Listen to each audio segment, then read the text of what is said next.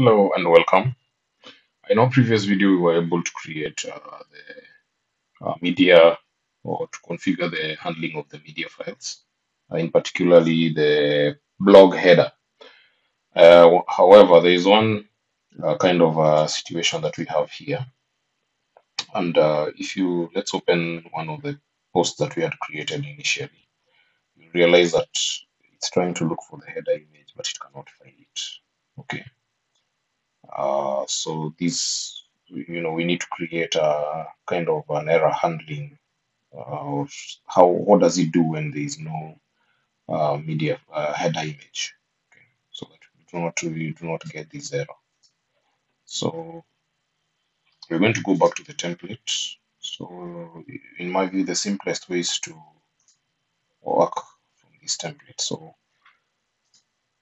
you can say you can create an if statement saying that if it exists, yeah, then show this content and then end the if. So what happens is that if the content is not there, then it's not going to do anything. It's not going to show this error. So let me first save. Then I go back to the posts. So now you can see the posts that do not, because these other posts do not have the header file. Okay, so that is one way of kind of fixing that. And I think this goes to any other you may have added, and at some point it may not exist. The template is going to throw an error. So you need to kind of see how you can take care of that error. In our previous video, we were able to look at the addition of or incorporation of media files, and we were able to install the Pillow library, that party library, and use it in adding of the blog header. And if we open one of these, you see we have these blog headers. So we were able to incorporate the image upload using the media files and the uh, Pillow library. So in this tutorial, we are going to look at what you call the sitemap. And the sitemap is a file that, in simplicity terms, it's a file that tells the search engine like Google and Bing and others how often a given page in a website is updated and how important it is with respect to the other pages. So normally it's used in very large sites like the newspapers, websites, blogs, and the rest. Maybe I got a little description here from Google, whereby a site is a file where you provide more information about pages and videos and other files, the relationships. And search engines like Google read the file to crawl your site more often or more efficiently rather. A sitemap tells Google which pages and file you think they're important to your site, and also it provides valuable information. Okay, so Django itself has a sitemap framework, and that's what we are going to incorporate. And we're just going to incorporate a simple, a simple sitemap configuration. But you can browse into the details to see how you can probably configure it to maybe provide more information and customize it further. So we will go into our code. And as you can see here, the first step is to add the Django contrib sitemaps into our installed apps. And there's one recommendation, and I'll just copy this first. And one recommendation is that let me go to my sites settings.py, is that we need to have this Django contribs.site. So I'll just paste it there, and I'll add a column at the end. So the other thing we need to ensure is also we have our site ID, which I believe we added during, we have this which we used during the configuring the all auth for the user authentication. So those are the two things that I could say that we ensure. Then the next step that we will follow, we will create inside the application, which is website. I will create a sitemaps.py file, sitemaps.py file, and I can add it into under version control. And I'm going to add uh, this way. I'm going to add this information. So I'm just going to copy it from the code from the Django documentation. And then from the models, I'm going to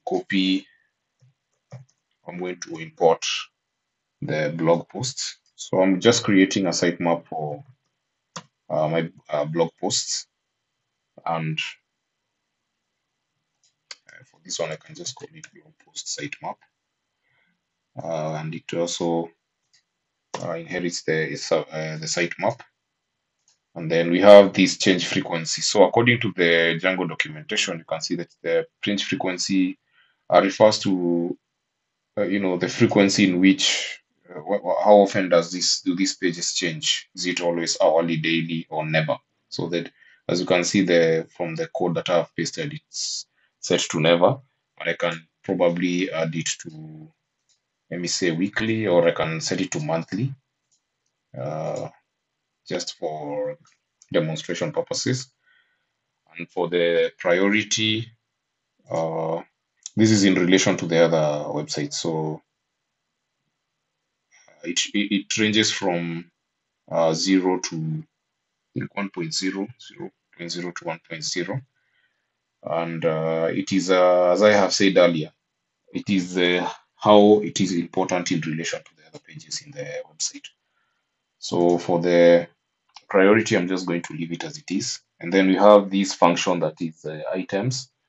So we are going to fetch, we can filter. Actually, this is a query. So in this case, I'm going to check the blog post, and I'm going to fetch all posts. So this is a query. We're querying the blog post model, and we can add a filter, and we will filter this with status. And the status, we are only interested in the blog posts which have been published. Okay. So these objects.all, this is where we are making use of the ORM and the query sets, the Django query sets. So think of it like from blog, if it's in SQL, we have from blog post, select all, and then we have a where clause where blog post dot status is equals to published. So we are interested in the published posts only. Then we have this last mode, which I believe means when it was last modified. So we have these obj, and the last mode, I think I'll refer to the model. So inside the blog post, we have when it was updated. So I'll use dot updated. I'm using the dot notation for the object. So it will be dot updated. And if I click on this, you'll see that it is detecting that pointing to the blog post or to the blog category. But in this case, of course, we are referring to the blog post. Yeah, so I think that is good from our end. The other step, we will edit the URLs so that you can be able to search. If I go to my website and probably check on sitemap .xml, it can show me something. But as you can see, as it is now, we do not have that URL. So we need to add the URL, and we will add it in the main URL configuration. And as a first step, we are going to import the sitemap from views. We'll refer to the Django documentation. I'm going to copy this, and then I will incorporate it here from django.contrib, import sitemap. I think I can actually add it somewhere here. And then I'm going to import the sitemap. So from website.sitemap, the file that we have just created, we will import blog post sitemap. So this blog post sitemap is what we have created in the sitemap sitemaps.py file, and we are adding importing it into the main URL configuration. And then we will add a path. And actually, before we add the path, just going to add something here. I'm going to probably call this sitemap, and it will be equal to, well, I'm going to create a dictionary for that has the key as blog posts, and the value is blog post sitemap. Okay, so we will inside the path we are going to definitely we'll call it the sitemap.xml. So we'll stick to the standard that is normally used, and then we are going to add a comma there, and then we're going to add sitemap that we have imported from the views. Okay, because we need to, if you look at the URL setup, we have let me move to this. We have the route, we have the view, then we have the name. So we are still using that kind of standard flow of the URL path. So we have the name, and for the name, it's going to be equals to these uh, Django views dot. I need to add a dot site, and let's see what we are doing. I'm going to make reference to this. So we have the path sitemap, sitemaps. Yeah, we have another additional parameter which is this dictionary.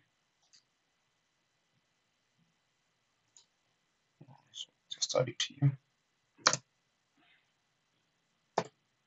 Okay, so this is what we have as our URL pointing to the sitemaps, and let's see if it's working.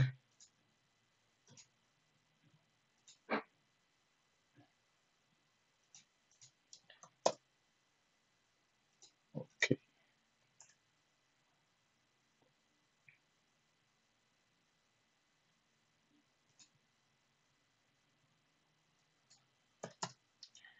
Yeah, so let me correct that. So if we look at our code, I think everything should be working fine. So we are going to go to this URL, and I'm just going to add a slash. I believe I was probably putting in some wrong values here. This is what we have. You can see that we have an XML file that shows the last modified change frequency, and you'll notice that it has this example.com. This is because we have not given our site uh, let's say a domain name. So if you're publicly hosted your Django website or this website, you can edit this example.com if you have purchased a domain of sorts, and then you can add it will automatically appear here. And maybe just to try and explain, let's see,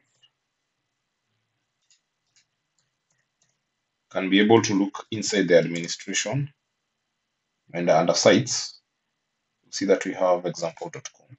So this is where this is coming from. So if we have a domain name and we set it to something, then that's what it's going to show. The display name as well. If we're going to change it, then that's what it's going to reflect. Yeah. So we've been able to check out this sitemaps, and in the next video tutorial, we are going to look at how to implement the search for our blog posts. kindly like, subscribe to my channel, and don't forget to click on the bell icon for notifications. Thank you for watching.